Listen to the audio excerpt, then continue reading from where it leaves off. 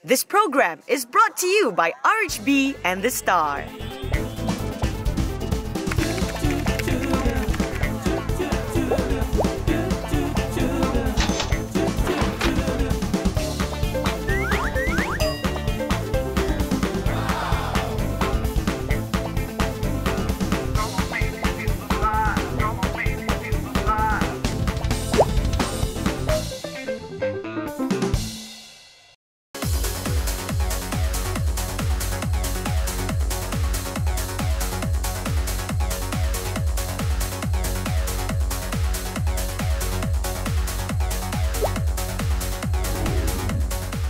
Hello, I'm Hani Madhu and you are watching RHB The Star Mighty Minds National Challenge 2011, a nationwide search for the mightiest minds of Malaysia.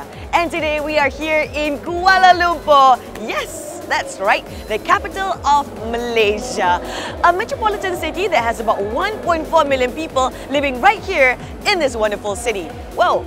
That's a lot of people, guys. No wonder we always get stuck in traffic jams right here in KL. Anyways, today we're going to see students representing various schools from all over Kuala Lumpur or the Federal Territory go on a head-to-head challenge in science, math and general knowledge to grab the title of the mightiest minds of KL right here in Berjaya Times Square. Let's go and see what they're all up to.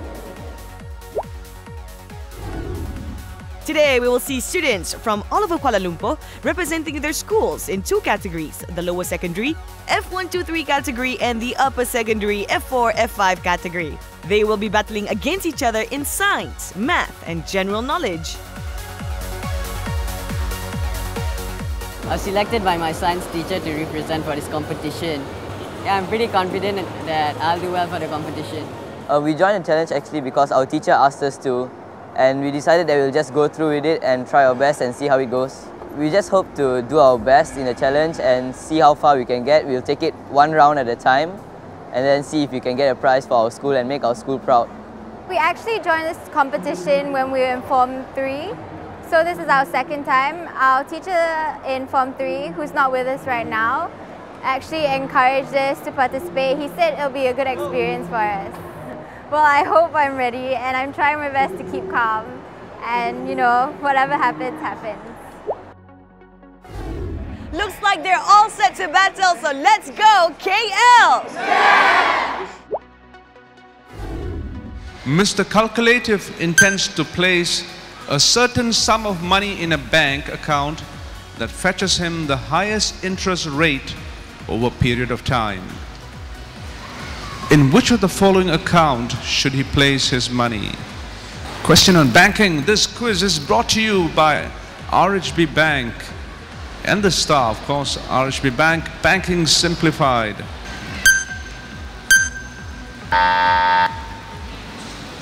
And the answer we want, we're looking for fixed deposit. 26 teams getting that one right. ABCD is a rectangle.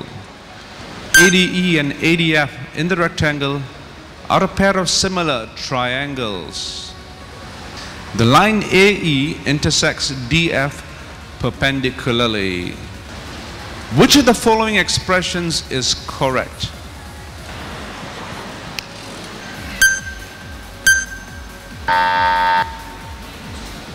And the answer we want, we're looking for B. A lower scoring question, only 10 of you getting it right. Mr. Arm holds Miss Load romantically in his palms. Together, they form a lever system. What class of lever system is shown above?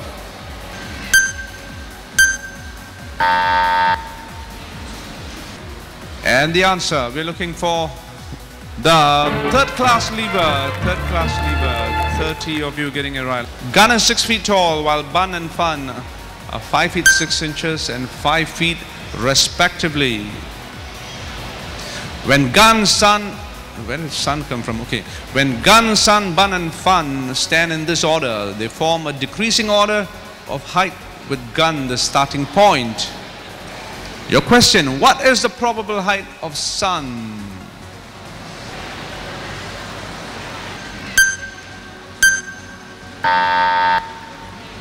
And the answer we want.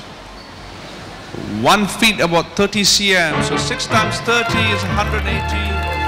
5.5 feet, 165. So C is between 165. 37 of you getting it right. Bhakti is an organization that does many charitable services. Who are the members of Bhakti?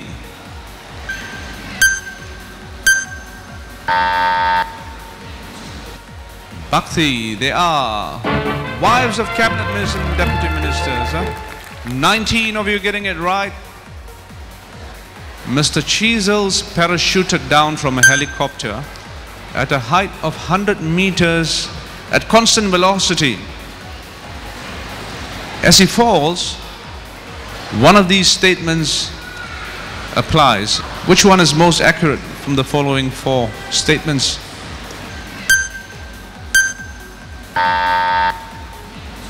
The answer we want is, there we go, as it falls. 16 of you getting it right. Kinetic energy is constant.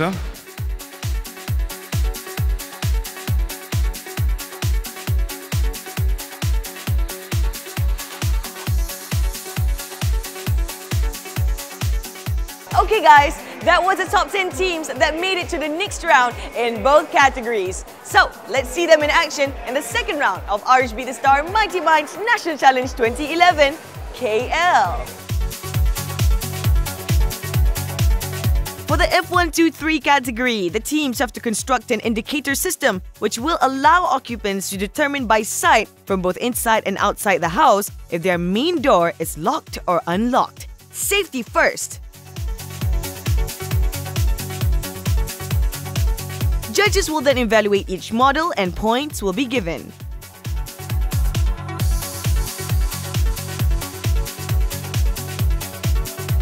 Oral presentation will then follow after the judging is complete.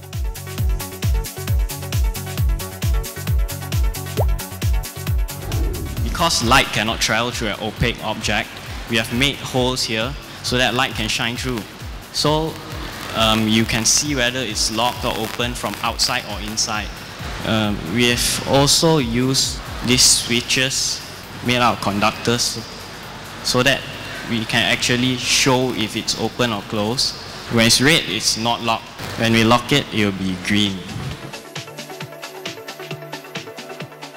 For the F4-F5 category, the teams have to construct a pre-landslide warning system to alert residents living near a hill slope when minor earth movements occur to indicate an impending landslide. Include a control room that will allow an alert to be sent to the authorities. Now that's very interesting, don't you think?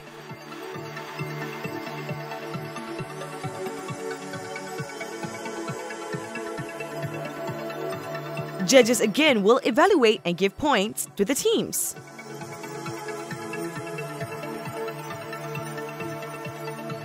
It's time for the oral presentation, guys, followed by the buzzer session.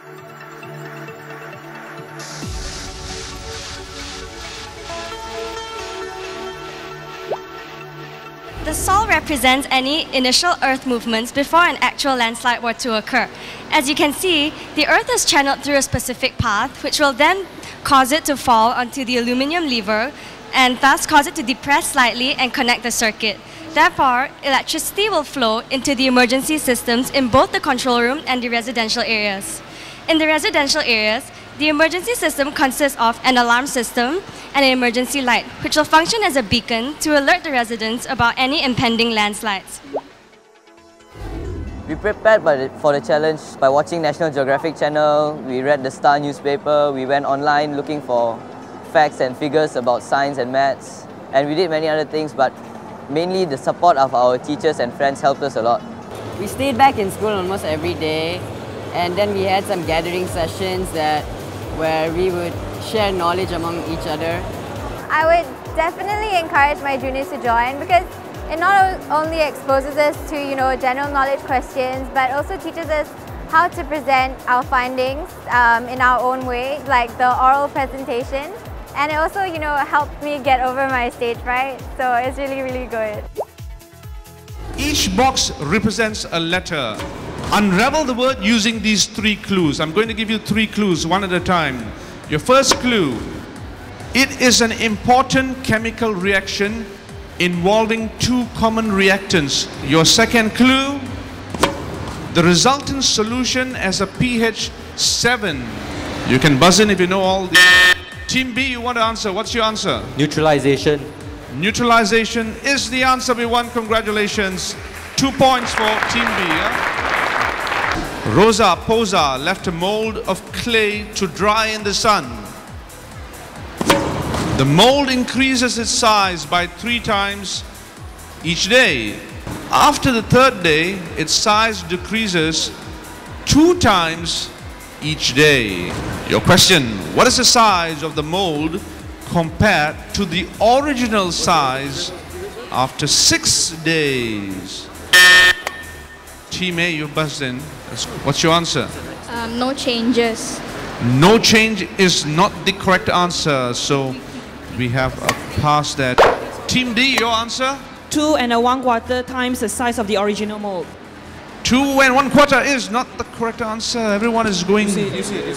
Team C, what's your answer? 3 times the original size. Not the answer as well. Team E, your answer please. 5.